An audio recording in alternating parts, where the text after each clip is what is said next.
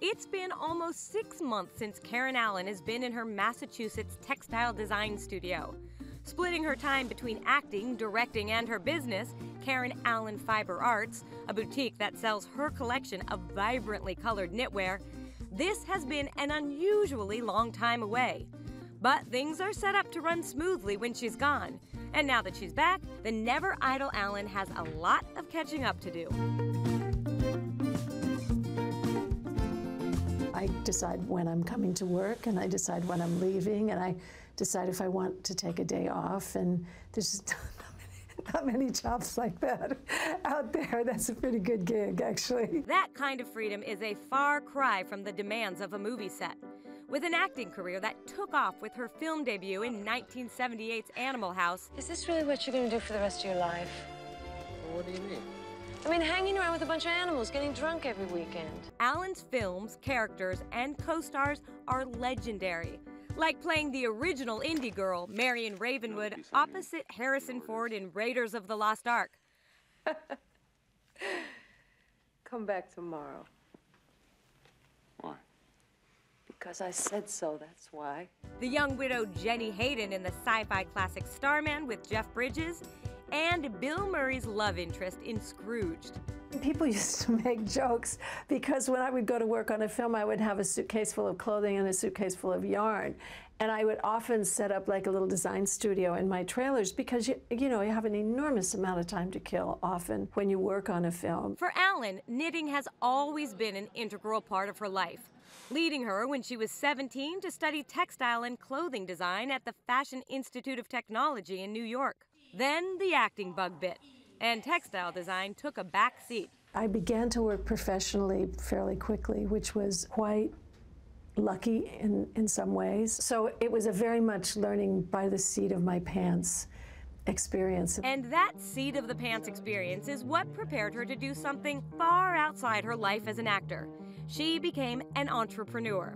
I always thought at some point when things maybe settle down a little in my life, I would start a little textile company. The time to start that company came in 2002, when she decided to take time off from her acting career to raise her son Nicholas. I would put things into a gallery and people were just buying them faster than I could make them, and I thought, well, this is a good sign.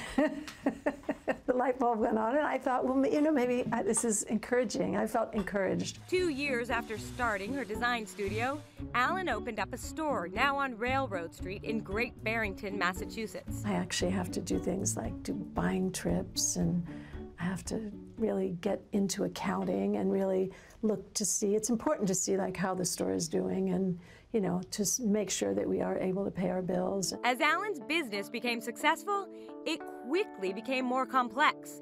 With several employees on the payroll, she soon realized the joy of working and designing her unique knitwear line was being replaced by stress and deadlines. We ended up going into the shows, clothing shows in New York, which becomes a very, very expensive proposition. So if you're spending that kind of money, then you really are under the pressure that you have to do well at the shows. And this is what gets to most designers. It takes them right down the tubes. After lots of trial and error and tinkering with the formula for making her business work, she got excited a few years ago by the prospect of outsourcing her production, especially since knitting her designs by machine was so physically demanding. I'm hand operating this machinery, and sometimes in the course of a day, I'll move this carriage across these stainless steel needles 4,000 or 5,000 times. And it's like, at the end of the day, you're like, ow, you know, it's really like, ouch. And so the idea of somebody taking that off of my shoulders, literally off of my shoulders, was quite exciting at a certain point. When it turned out outsourcing wasn't an option because her designs were just too complex for mass production, she decided to take a radically different approach, downsizing her studio and simplifying her business so she could do most of the production herself. I kind of now have spared it back down so that it's basically just me, and I don't go to the shows anymore. If somebody wants to have my stuff in their store, they have to come to me. It means that, you know, it's sort of at zero growth in a way, and I've learned to think that that's not such a bad thing. Her simpler business is now set up so it carries not only her line, but a bunch of other unique small batch designers as well, many of them local like herself. And with less pressure for constant growth, she's able to step away when she'd like to go back to acting. I can go off and do a project and I can come back to this, and this will always be here. This is a stable resource. It doesn't belong to anybody else. Nobody can take it away from me. Nobody can tell me I can't do it or that I didn't get the job or something like that.